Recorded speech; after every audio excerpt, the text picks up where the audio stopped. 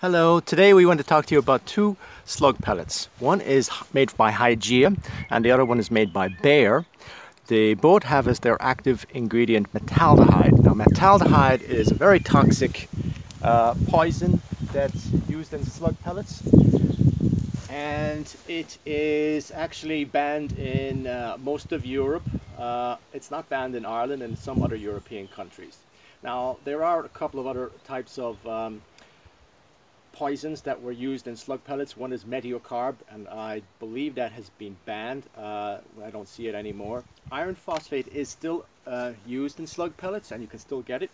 But there is the small problem of the slugs could go on to have kids and grandkids by the time they actually die. So hence maybe it's not as effective, and it's one of the reasons why you have metaldehyde as a product that's at the forefront here in Ireland. Now, funny enough, metaldehyde is banned seems to be banned in England. It's not banned here, and it's banned, as I said, in some European countries.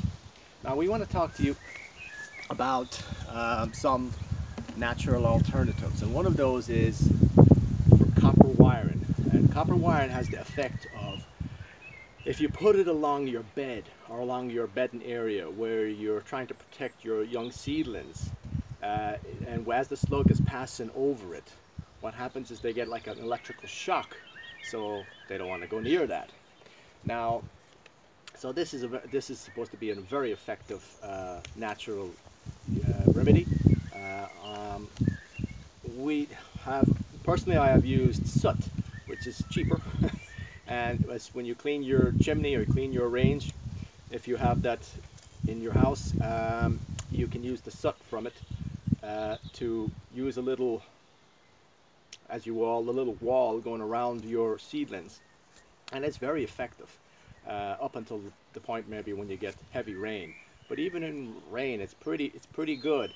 Lime is also another product that could be used, another natural product, and it's not harmful to your ground, obviously, but lime is more likely to wash away more quickly. So I suppose our conclusion there is that the soot would be the option.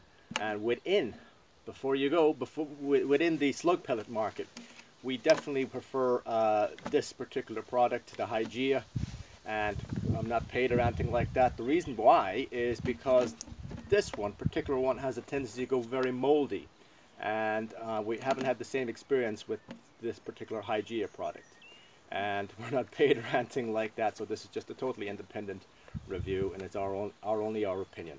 So thank you for joining us today. Take care of yourself. God bless.